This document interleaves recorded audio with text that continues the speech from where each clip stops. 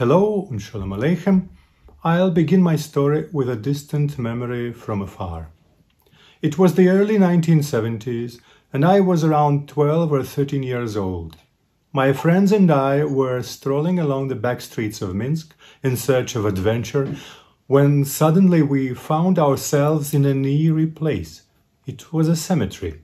We didn't know anything about it, were not even aware of its existence.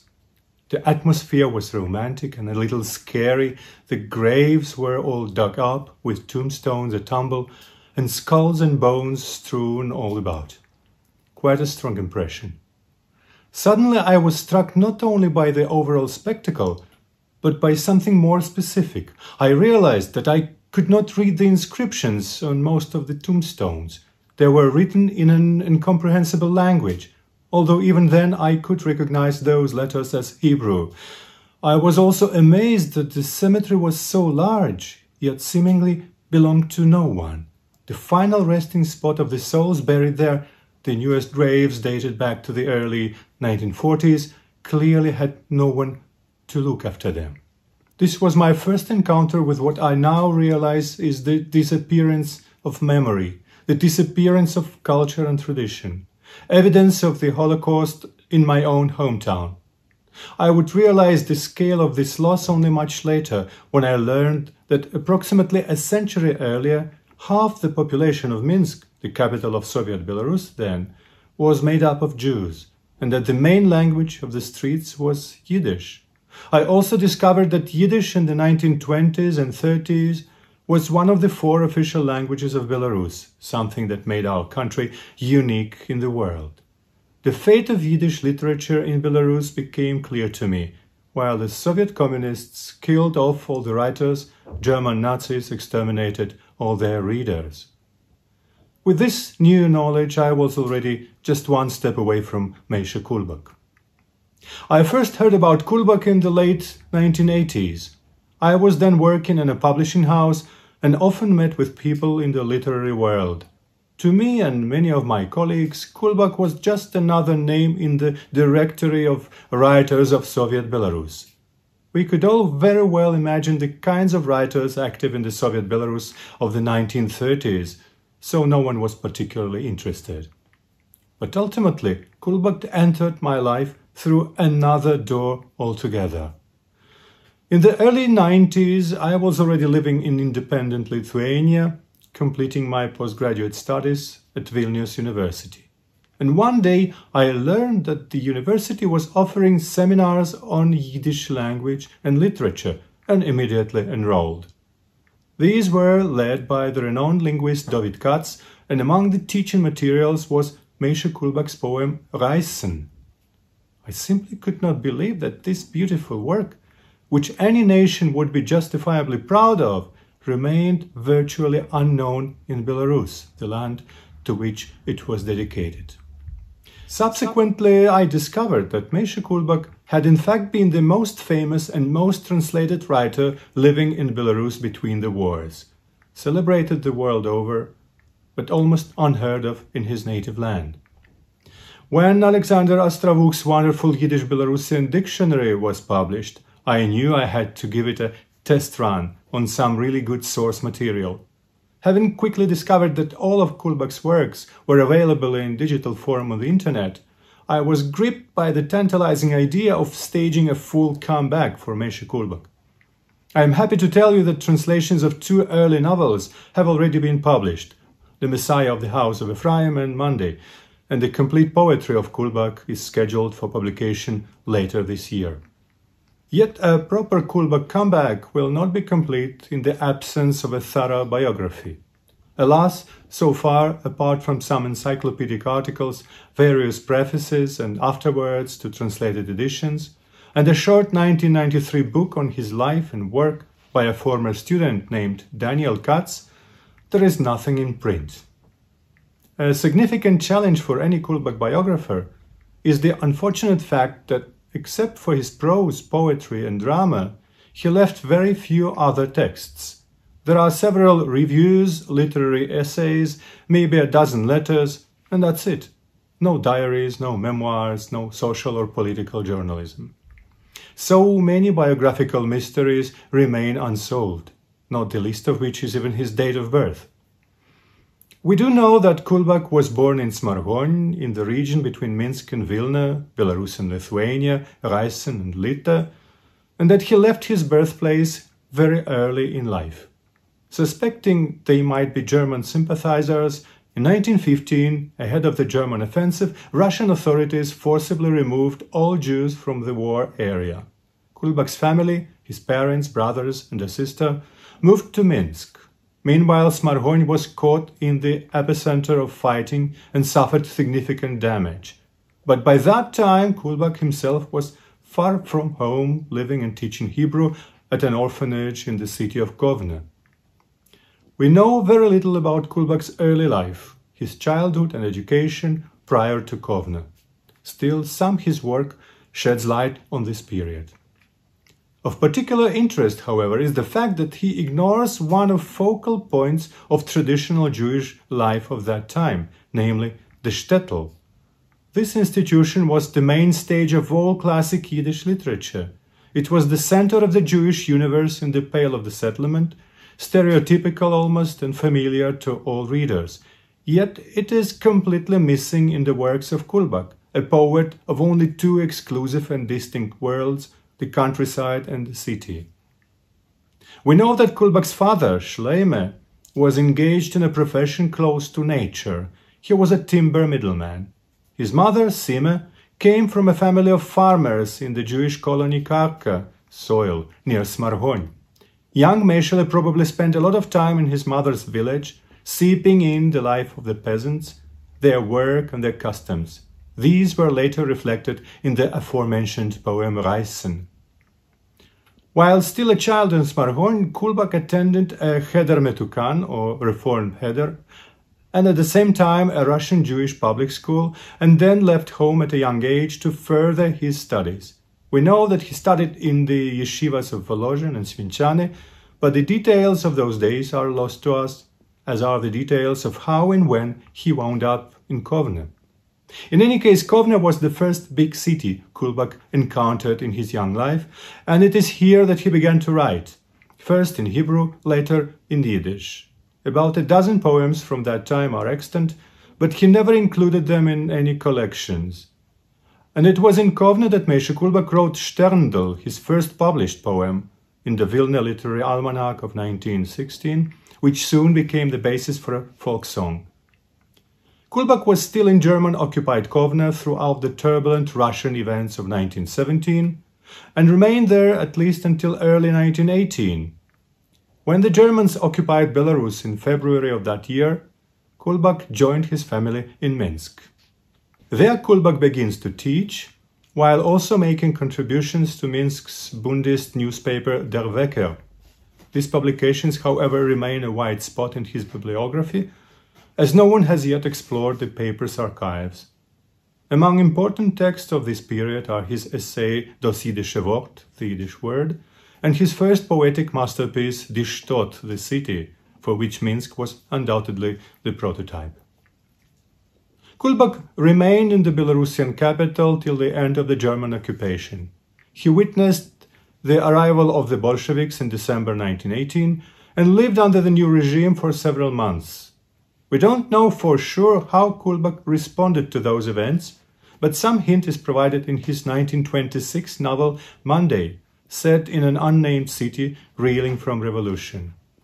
The novel's hero, a teacher of Hebrew, tries to keep his distance from all that is happening around him and seems to have little sympathy for the Bolsheviks. Instead, he actually harbors a rather irrational fear of them. A notation at the end of the city reads Minsk, April 7, 1919.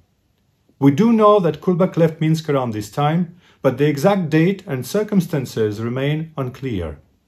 According to some Soviet-era texts, Bolshevik authorities dispatched him on a business trip to, then still Soviet, Vilne, and he remained there until the Polish invasion of April 19. But between April 7th, the date marked on the city, and May 30th, the first publication in Vilne Yiddish daily newspaper Tog, we lose trace of him altogether. There is no evidence of his presence in Bolshevik Vilna during that period. Since Minsk and Vilna were separated by the front line and there was no regular contact between the cities, Kulbak could not have mailed his poem to Tog from Minsk. That means that by May 30th, he was obviously already in Vilna, and it's entirely possible that he wasn't sent there by the Bolsheviks, but actually fled from Soviet Minsk to Polish Vilne. 5 days earlier, Tog published a short note under the heading Greetings from Minsk.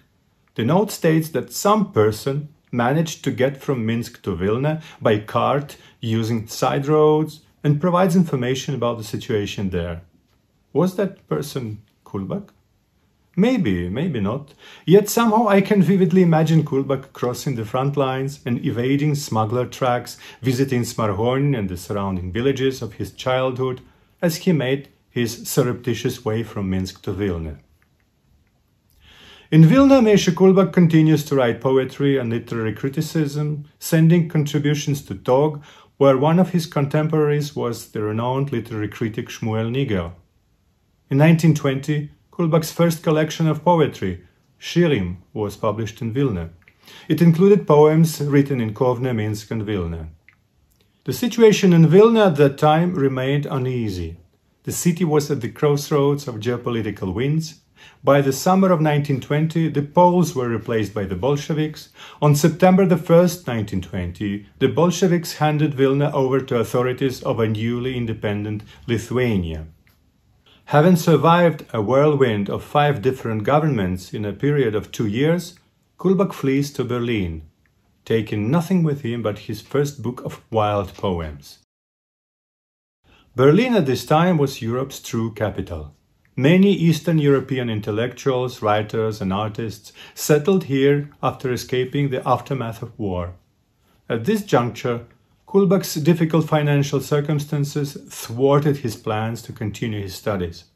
Instead, he took a job as a prompter with a famous Vilna troupe and augmented that income with fees paid to him for his submissions to literary publications. Vivid expressionist depictions of life in Berlin turn up in Kulbak's quasi-autobiographical poem Child Herald of Desna, which will be published in Soviet Minsk 10 years later. Beginning in November 1920, Kulbak's works are published regularly in the esteemed New York Yiddish monthly Die Zukunft, edited at the time by former Minsk native Avrom Lesin. It was in this publication that such famous works as the poems Lamed Vov and Raysn and the play Jacob Frank first appeared. With hyperinflation raging in Germany, the payments in US dollars that the magazine sent him were a welcome windfall. It was in Berlin that Kulbak also wrote his first book of prose, the mystery novel The Messiah of the House of Ephraim, which was published a year after he left the city. In spite of adverse circumstances, the time Kulbak spent in Berlin was for him a period of significant growth as a writer. He became a regular at the Romanisches Café, then the center of cultural life in the city. Here he mingled with writers, artists, actors and journalists gravitating around poetess Elsa Lasker-Schüler. During his stay in Berlin, 2 more of Kulbak's books were published in 1922. Lieder, an abbreviated version of the first Vilna collection, saw publication in Berlin, while Neue Lieder was published in Warsaw. Interestingly, Kulbak wrote not a single line about Berlin during his 2.5-year sojourn in the German capital. Instead, the works he created here are suffused with nostalgia for the motherland, Raysn, or Belarus. This yearning was evident not only in the choice of topic, as in the poetic cycles Raysn and Bagpipe, but also in the language he uses. The poems written in Berlin were increasingly permeated with dialectal features. Perhaps this is because it was in Berlin that Kulbak first encountered so many people speaking Yiddish dialects other than his native Litvish. These could not help but awaken in the poet a keen sense of his own linguistic identity. Not only did he begin to widely include Litvish grammatical and phonetic peculiarities, which deviated from the literary standard, he also started to use more and more Belarusian words and expressions in his works. In this way, Kulbak becomes an authentic voice of Belarusian-Lithuanian Jewry and, in his poems, gives vivid expression to their linguistic and cultural identity. In May of 1923, Moyshe Kulbak returned to Vilne. Apocryphal stories suggest that the girl he loved before leaving for Berlin was about to marry and that his arrival was intended to thwart the impending wedding. Whatever the truth, Kulbak did indeed marry in September 1923, taking Zhenya or Zelda Etkina, a primary school teacher from Vilne, as his bride. The newlyweds settle down and Kulbak begins teaching literature to Vilne high schoolers while simultaneously coaching a local school theater group. As the years pass, his works are more and more widely read and Kulbak becomes a bona fide literary star. In 1927, Moyshe and Zelda welcome a son, Elia, and that same year Kulbak becomes chairman of the World Yiddish Pen Club. He continues to write, and it is during the Vilne years that he pens the long poems Vilne and Bunia and Bere on the Road. Boris Kletskin, a renowned publisher of the day, begins compiling Kulbak's 4-volume collected works, which see publication in 1929. Though living and working conditions in Vilna were far from favorable, one of the main problems was his complicated relationship with the Polish state. Initially unable to formalize the process of obtaining Polish citizenship, Kulbak eventually rejected it altogether, holding on to his Nansen passport. This was a temporary visitor's document subject to stringent labor regulations. Accordingly, the Polish government limited the number of hours per day that Kulbak was allowed to teach, and he was forced to supplement the small salary he received from 3 teaching jobs by working as a tailor. In May of 1926, a military coup in Poland led to the establishment of authoritarian rule. Repressions against the democratic left ensued. Although Kulbak formally belonged to no political party, his leftist sensibilities were evident in much of his work. It was no surprise then that the new government closely monitored the famed poet's professional activities and his public speeches. Given this state of affairs, Moyshe Kulbak decides to leave Poland for Soviet Minsk. It is entirely possible, however, that the decision was not solely his own. He may well have been forced to leave by Polish authorities, who sought to oust all subversive elements in their midst. To this very day, many assert that Kulbak was a Soviet sympathizer, swayed by propaganda about social paradises, equality and justice. That, however, is probably too simplistic a notion. First, let's look at the options a Jewish poet willing to leave Poland may have had in 1928. In his 1926 article 3 Centers, Yiddish writer David Bergelson compares the conditions and prospects for Jewish writers and Jewish literature in general in the 3 main erstwhile centers of Jewish culture: Poland, the United States and the Soviet Union. The US option had its advantages because in those days Jewish cultural and literary life there were in full swing. On the other hand, making a living as a writer would be next to impossible, and one would have to resign oneself to work in a factory or office, practicing literature only as a hobby. Furthermore, Yiddish was the language of a tiny minority, likely to soon be submerged in the surrounding ocean of English. Even the children of writers would not be able to read their parents' books, and Yiddish literature would likely fade within a generation or two. The USSR, on the other hand, with all its obvious caveats, was a land where Yiddish culture and literature could develop, even if hemmed in by certain ideological restrictions. It was, after all, home to countless Yiddish readers, most of them in Belarus and Ukraine. There, a writer willing to play by the ideological rules could easily make a living practicing his craft. Kulbak discussed his motivation for leaving Poland with friends and students. He argued that he was tired of teaching and wanted to devote himself solely to writing. Conditions in Poland simply didn't allow him to do so. He also lamented the lack of ideals of Jewish literary life in Poland, saying it was detrimental to him. Another motivating factor to leave was that Kulbak had extended family in Minsk. His parents, brothers and a sister all lived there, and he missed them a lot. "One thing I promise you," Kulbak told his soon-to-be former students, "I will not lay myself on a bench to be lashed for my bourgeois sins."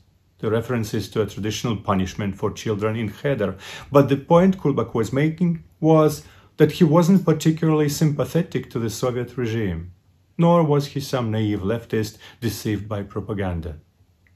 Finally, lest it be forgotten, in 1928 Minsk really did have the markings of a type of Jewish cultural metropolis.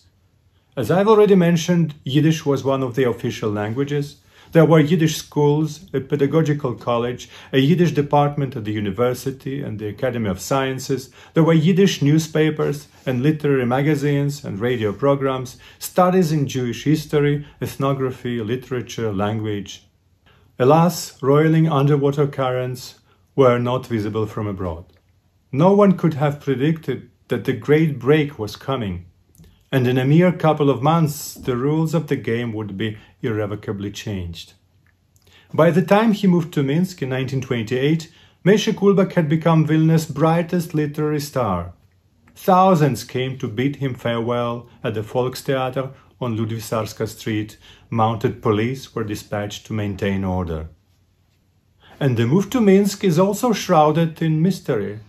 Later, in 1934, on the eve of the First Congress of Soviet Writers, the NKVD prepared secret dossiers on its participants. Kulbak's file contained the notation in 1928 he illegally left Poland to come to the BSSR. What could have been illegal about an arrival that was known to everyone, and indeed publicized in advance? Newspapers of the day carried stories not only of Kulbak's arrival, but also that of Fadej Braukovich, an advisor at the Soviet embassy in Poland. It's possible that Kulbak's passage was not only legal, but was facilitated by Braukovich and colleagues at the embassy. In any case, on October 19th, 1928, Vilne's favorite son boarded a train bound for Minsk. He was traveling alone. Zhenya and their son would join him 6 months later. It was literally a cold reception. Minsk just experienced an unseasonable snowfall.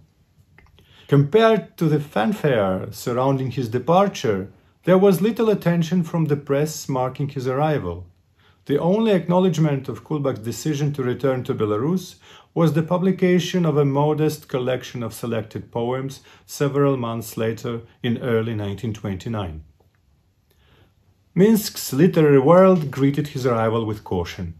Menacing changes were occurring on the literary front. The Belarusian Association of Proletarian Writers was formed a month after Kulbak's arrival and would soon come to dominate literary life. This totalitarian literary sect had no place for Kulbak. It didn't take long for Kulbak to assess the situation. A few weeks after his arrival in Minsk, he wrote cryptically to his friends back in Vilne, "I'm just returning from the bathhouse. One needs to clean and wash himself well here, lest he find himself on the sidelines of life." Kulbak sought refuge from social and political problems in creativity. Yet he wrote very little poetry after his arrival in Minsk in late 1928. We know of only 4 new short poems, which were later included in the collection Geklibene Lieder, Selected Poems, 1934, and the satirical long poem Child Herald of Gisna, 1933, based on his life experience in Berlin in the early 20s. Instead, his creativity was harnessed in the writing of a novel. Excerpts from the Zelmenianers were first published in the literary monthly Stern. The first volume of the work appeared in 1931 and the second 4 years later. Apparently, it was expected from the author that the main idea of the book was to use the example of a large Minsk Jewish family to demonstrate the demise of the old traditional way of life and the birth of a new socialist one. But instead of this, the author describes the old way of life with warmth and sympathy and treats the new with mild irony, which caused a wave of proletarian criticism.